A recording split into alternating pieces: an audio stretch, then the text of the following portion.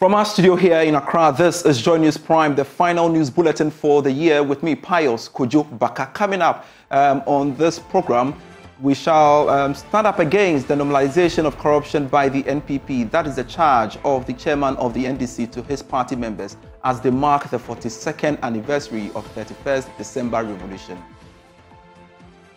We do not introduce another decade that will stop this decay. We are heading towards a country that will make corruption compulsory.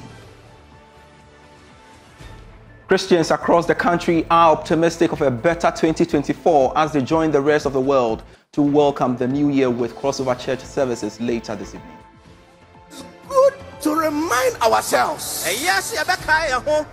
leave the past behind and embrace fully what God has for us for the next year. Critical issues including the country's fiscal indiscipline, large size of government and the inclusivity are issues that must be prioritized in political party manifestos as we gear up to election 2024. That's a call from an emerita professor of the University of Ghana to politicians. We have details as she warns politicians not to jeopardize the peace we are currently enjoying. Peace is a prerequisite. We need to ensure that whatever happens, Ghana wins, and that elections are conducted in a civil, peaceful manner. Also in this bulletin, member of Ifua Santue's medical team, Dr. Grace Bachman, reveals she nearly gave up on day 2 of her attempt to break the world record of the longest singing marathon. One of our difficult days was, I think, the day 2. Day 2, late morning, afternoon thereabout, where I think she just stopped everything and just left the space. At the point, she said she's not doing it again. We've got details of these and many others lined up for you. Please stay.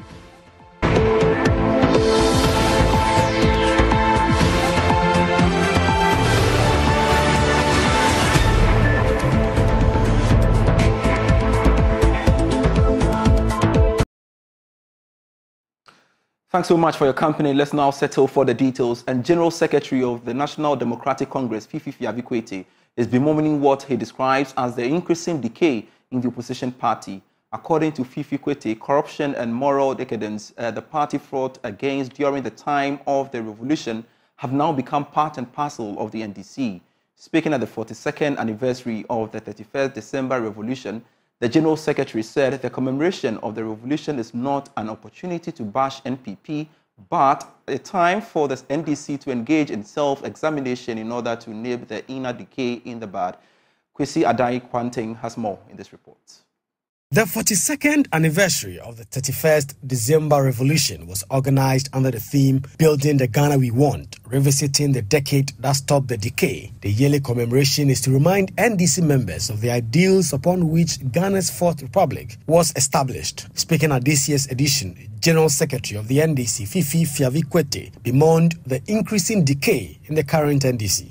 And we want that blazing flame to stop the real decay. And that decay continues to be in the NDC today. So I don't want us NDC to pretend that 31st is simply a day to bash NPP. NPP is not the issue. The issue is bigger than NPP. The decay, even in the heart of NDC, must stop with that blazing fire. And that is what this business is about.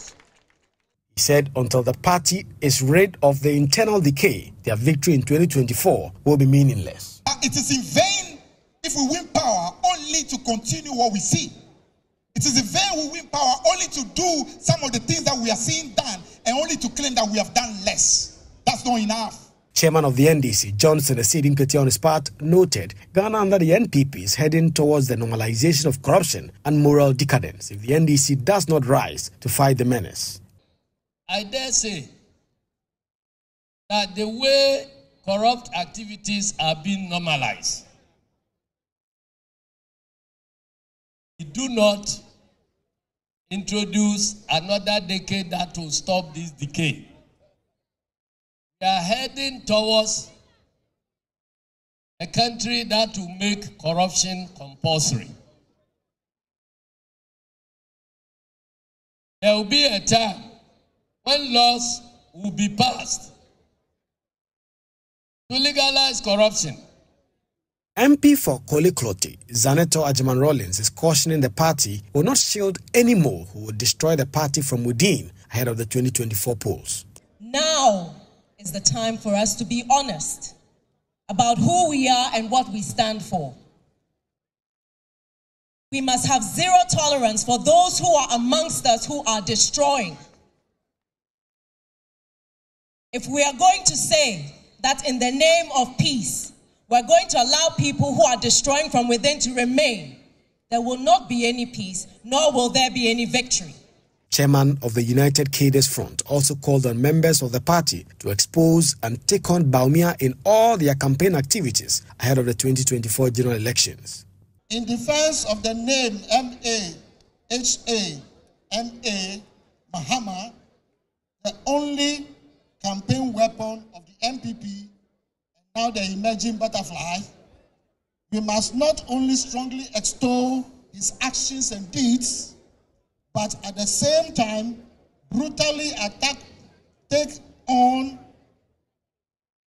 Baumia for all his lies and inactions as vice president.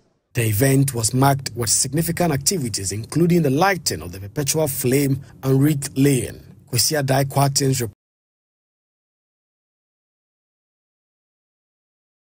Meanwhile, NDC flag bearer John Dramani Mahama is promising an extra Eid holiday for Muslims if given the nod to become president. According to the former president, the additional holiday will resolve the challenges faced by some members of the Muslim community who are unable to fully partake in public holiday at the end of the Ramadan period. He was speaking at the 63rd annual conference of the Ghana Muslim Mission in Kumasi. It is our intention to resolve the situation where some of our Muslim brothers and sisters do not enjoy the public holiday at the end of the Ramadan fast due to the 29 or 30-day rule based on sighting of the moon. Therefore, we will add an additional holiday to the celebration of Eid al-Fitr.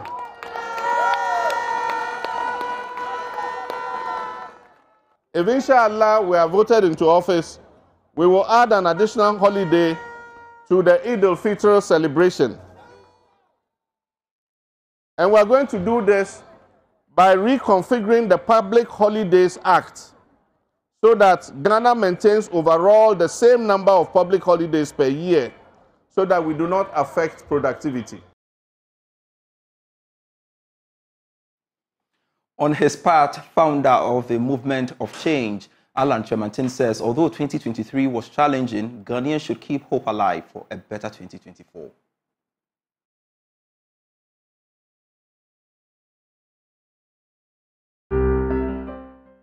Fellow countrymen and women, as we prepare to celebrate Christmas and welcome a new year, I want to join you in your homes, workplaces, places of worship, and wherever you may find yourselves to share the joy, peace, and love of this festive season.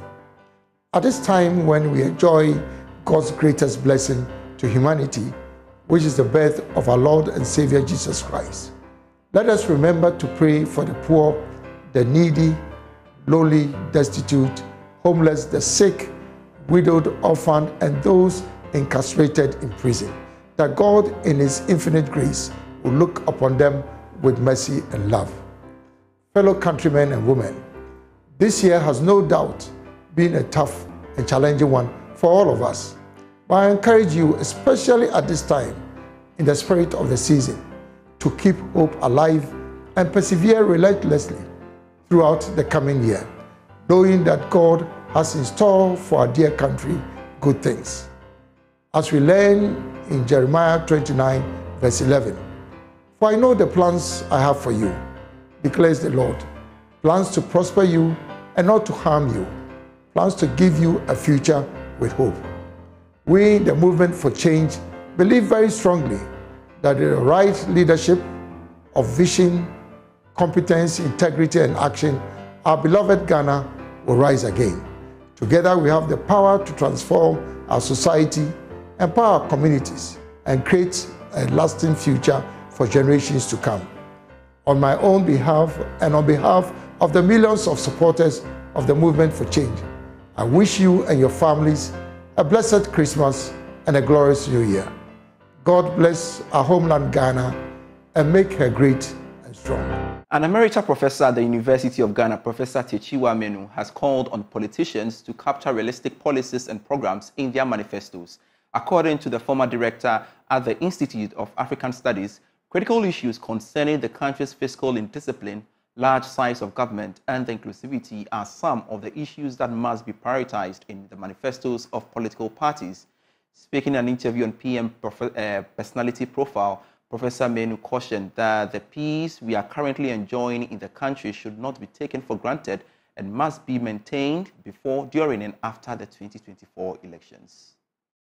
I think that peace is an absolute prerequisite, and I think that we don't need to go far. We can look around West Africa and the larger African region and see what conflict has done. If you have been following the conflict in the Sudan, for instance, I think the recent Israel-Hamas war has diverted attention from all other conflicts, but we do have serious situations right at home around us.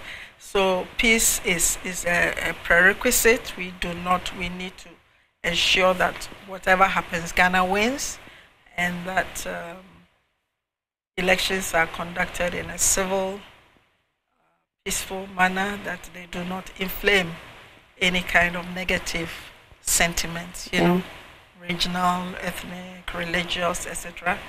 Also that we do have campaigning based on issues, during the last elections, I did some work with CDD looking at the election manifestos, and many of them are about procurement, etc. We need to get beyond that. We are in the same space. We are hugely indebted.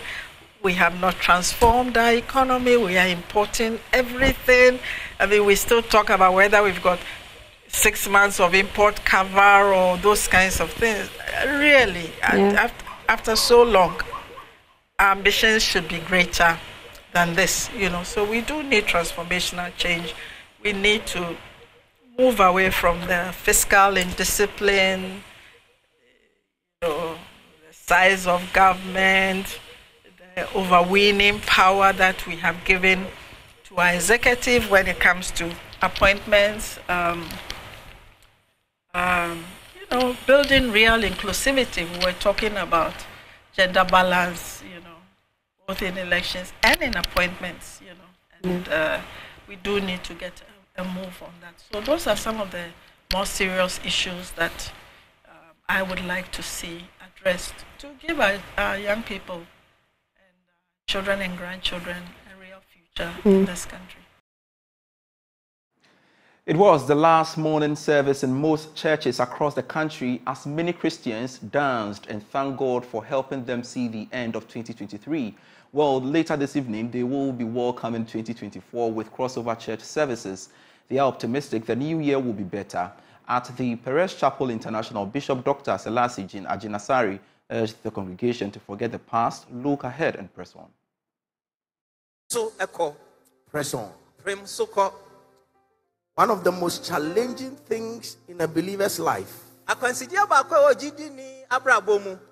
is recognizing when a season is ending and a new one is beginning. The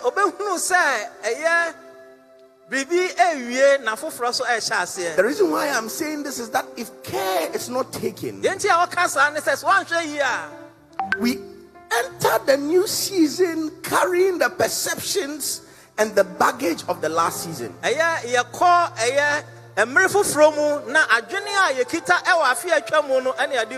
More often than not,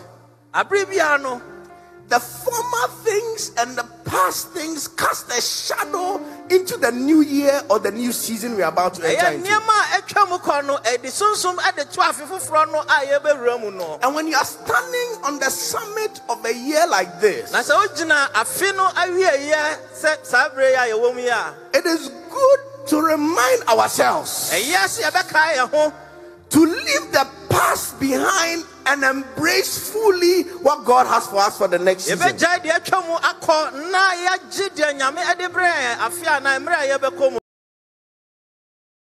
In his Word to Go message today, founder of the International Central Gospel Church, Pastor Mensa Otabil, said the new year will also come with its challenges, but Christians should trust their Maker to take them through them all.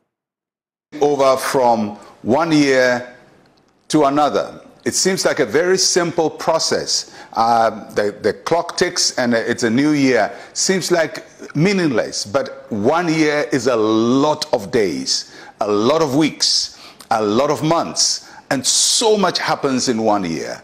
And just to be able to live through 1 year, 364 days, that is a lot of achievement. So we thank God for watching over us throughout this year. To God be all the glory for what he has done for us, for watching over us, for keeping us and bringing us this far. Even if we went through the valley, he was with us. And even if we had great moments of joy, he was also with us. He's the Lord of the valley and he's the Lord of the mountain. And he is with us as he has been with us in the past, so will he be with us today and tomorrow. Our confidence in God is not only based on what he can do for us in the future.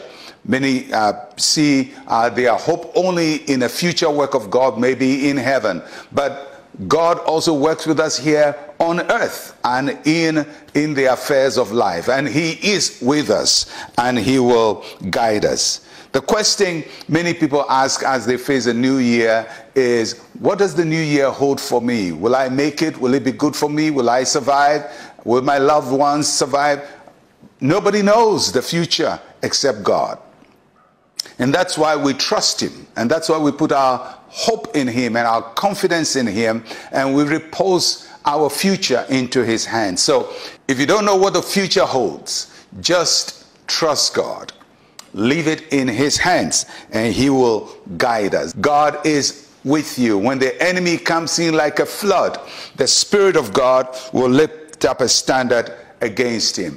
When we go through the valley of the shadow of death, the Lord is with us. When the fires of affliction rise high and seek to consume us, the Lord will shelter us. And when sickness comes in, the Lord is our healer.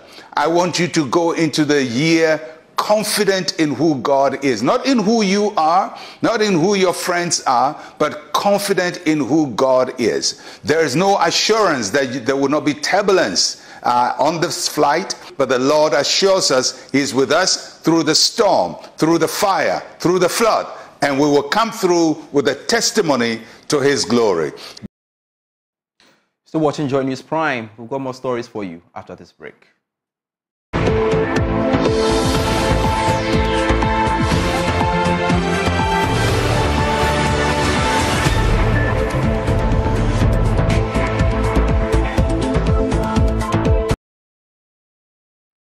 Hello, welcome back to JoyNews Prime. A member of Ifua Santue's medical team, Dr. Grace Bachman, has revealed that she nearly gave up on day 2 of her attempt to break the world record for the longest singing marathon. Speaking on Showbiz A to Z, she said the team called a psychologist, and after some minutes to Pep Talk, Ifua rescinded her decision to quit. Ifua sang for 126 hours and is currently awaiting the Guinness World Records to confirm whether she has broken the existing record, which stands at 105 hours. The medical team, one of difficult days was, I think, the day 2. Day 2, late morning, afternoon thereabout, where I think she just stopped everything and just left the space. She said she's not doing it again. In fact, so on day 2, I actually thought like everything was ending. She just left. It took some time. So then again, our psychotherapy was very, very important. Working on the mind, we had to do. At that time, the psychologist wasn't around. Had to call on speaker. We know what to say. We know what the team was solid, very, very solid. Wow. Yeah, we knew what to say. So within a short short period of time, she just gets up, say, I'm a champion, let's go, let's do this. So when you said, I'm tired, then you we find a way. Ife's voice coach Daniel Freeman says the scariest moment for the team was when she lost her voice. When she lost her voice, that was the scariest moment, right? Yeah. For all of us. For everybody. Everybody, she was scared, we were scared, the family was scared, just challenge. Everybody was confused at a point. But then, I was even home when I got a call from who? Is it Eugene? Eugene said, your girl, they lose your voice. Where you did? So I had just gone home. Come I said, and do okay. magic. Come on, you for sure. I said, okay, give me 15 minutes. I quickly took this thing. I said, this kind of voice she had. No. I grabbed a container of salt. Okay. But I won't give you all the trade secrets. No, but I will ask Doctor. Doctor will not give you all the trade secrets. Now we have something we can trade for other things. We're not going to give you all the details. Okay, don't let me give you a heads up. Don't mention it already. So I grabbed something, and based on experience. Okay. And I had met the doctors. I knew we had a fantastic connection right from the beginning. Okay. I knew that. So we went. So I went, sat down with her, and we started working. They had their other things. We rubbed minds together. We were asking, they brought this. I said, okay, based on what I know about this, I think, no, this will not be suitable at this time. It was just seamless. And then we started working. And then I knew I had to get... Deputy Head of Corporate Affairs at the Ghana Tourism Authority, Kofi Ataka Krakusi, who was also on the show, said Ifua Santua was selected as one of Ghana's tourism ambassadors, so she will continue to project Ghana like she did with her singing marathon. So then you appointed her tourism ambassador. Yeah. Okay. What does that mean? Good. Yesterday during the after party, our Chief Executive, through Mr. Kwesi Ajiman, through our Deputy CEO, Mr. Ben Ananisia, he's in charge of finance and administration, had to pronounce that Ifua has been appointed as a tourism ambassador. What it means is that she aims at projecting. Already she has put the spotlight on Ghana, so it gives her enough responsibility to work with us closely to project the country more and market the country domestically and internationally like it is. Yes, it is a matter. That is how come it is. So that is how come we had to appoint her as a tourism ambassador, because this is a great fit which goes to the advantage of the country. That global recognition, we can't take it for granted. I'm telling you. Yes, we can't take that for granted. And then also you look at the international fever that comes with it. Okay. We are leveraging. Of course, it is very important to leverage on the personality. Emerge New Woman, a non-governmental organization, has urged Ghanaian women to be resilient, promoting personal growth and, of course, emotional freedom in order to take charge of their own lives and realize their full potentials. Speaking to JoyNews at this year's Renewed Woman event, founder and CEO of Emerge New Woman, Lady Amir, encouraged women to embark on their own journeys of self-discovery and growth. Here's more. Renewed Woman is an annual event organized by Emerge New Woman, a registered non-governmental organization in Ghana dedicated to promoting and enhancing mental health support for women. It offers a transformative gathering for women, providing crucial mental wellness support through psychoeducation, therapeutic interventions, and advisory services. Speaking to JoyNews, founder and CEO of Emerge New Woman, Lady Maya, said the goal of the Renewed Woman event for 2023 is to inspire and empower women to be resilient, promoting personal growth and emotional freedom. Release, ideally, is a daily exercise. After your entire day, you would want to sit down and process your thoughts, process the events of the day, process what happened, what did I do, what was my contribution, how am I interpreting this, and at the end of the day, ask yourself, how am I feeling about it? Stacey Amwating is the brand ambassador for Emerge New Woman. You can be anything you want to be. That's right. You can be whoever you want to be, and I will support you. As I grew older, I was like, okay, I want to be on TV, but I also want to be a lawyer. How do I marry both? My grandfather said, you can even be a pilot with the two. Just dream it. Because when you dream, you do not pay for your dreams. The theme for Renewed Woman 2023 is Release, with a specific focus on personal transformation and economic reintegration. And that's it for the bulletin. I am Pius Kojo Baka. See you next year. Do enjoy the rest of our programs. Bye-bye.